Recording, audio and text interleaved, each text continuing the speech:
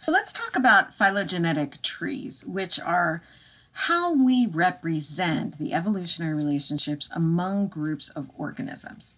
So what I have here is a tree that shows a group of mammals from the camel, the peccary, which is a wild pig, and the domestic pig, the hippo, the whale, the deer, and the cow. This seems a little unusual, which is why I chose this tree, because yes, hippos and whales are related to cows and pigs. I know, who would have thought?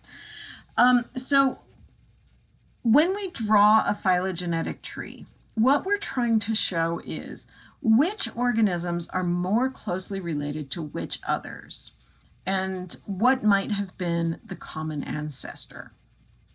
In this case, the camel is what we call an outgroup.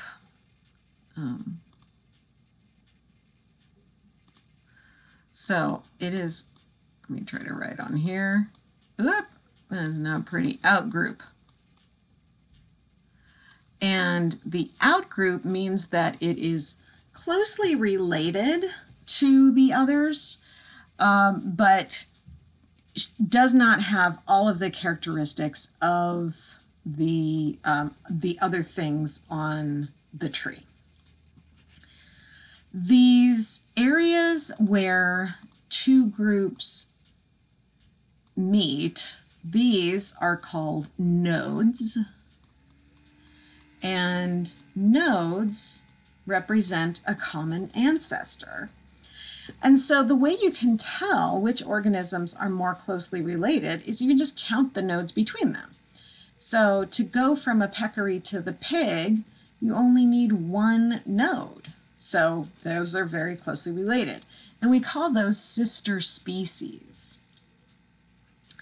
Sister species are the most closely related pair of species.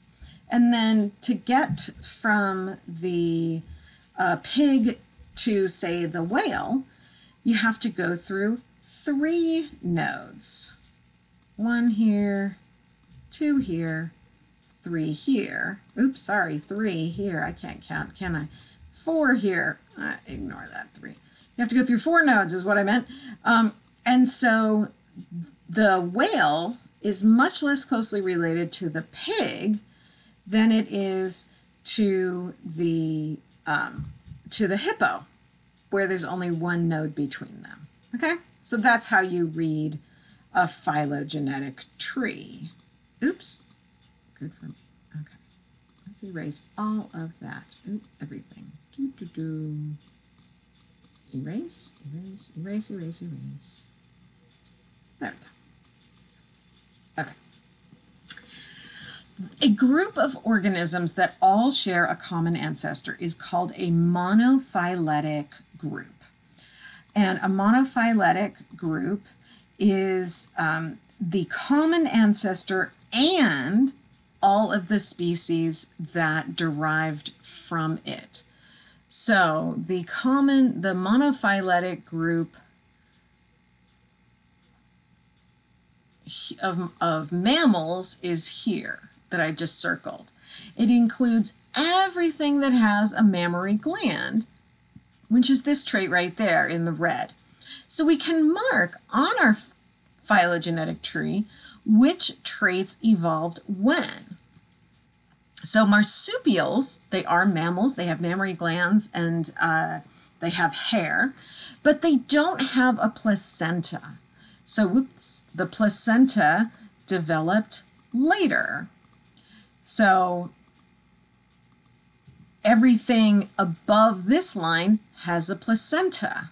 The lion has a placenta, but it doesn't have a stirrup-shaped ear bone. All of these things, the cow, the human, the gorilla, all have a stirrup-shaped ear bone. The big brain develops there. So humans and gorillas and chimpanzees have relatively large brains, although the human brain is much, much larger. And then the prehensile hand that can grab things is also a trait shared by humans and gorillas.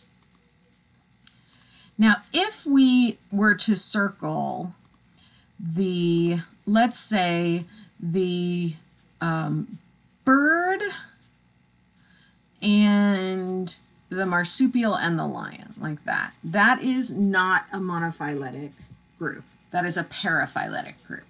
So that is not a group of organisms that are all evolutionary related, although they do share a common ancestor down here.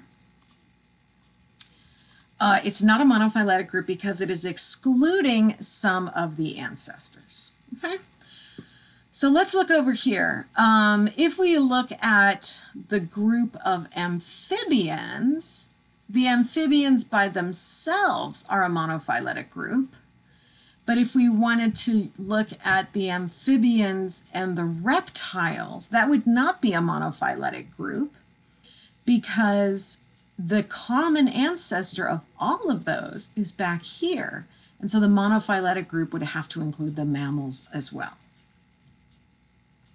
So how do we make a phylogenetic tree? First of all, the easiest way to make a phylogenetic tree is just by looking at traits. So we consider which traits are present or absent in each species. Then we group together species that share common traits, and we then figure out which ones have the most traits in common, and we put those together as sister species, and then the ones that they share less with, we put on a different branch. So here we have another tree showing up here, number 1 is the common ancestor of everything on this tree. And it includes the lungfishes, which are, as they sound, they're fish with lungs. That's them here. The lungfishes are fish, so they are not a land animal. Everything else on here are land animals. Then we have the development of tetrapod limbs, tetra meaning 4. So these are 4-limbed animals. So everything here, from here up, has 4 limbs. Number 2, that node, represents the common ancestor of all of these 4-limbed animals. So this is something that had 4 limbs and then diverged on one branch to the amphibians, and on the other, another branch developed an amnion. That's a characteristic of an egg that enables an egg to be laid out of the water. So this organism number 3 has amnion, everything here has an amnion, etc., etc. All right, so let's talk about ways to draw a phylogenetic tree. And I'm going to discard. Okay. I'm going to post another video of a worksheet that you can do showing how to do a phylogenetic tree, so you can do some on your own.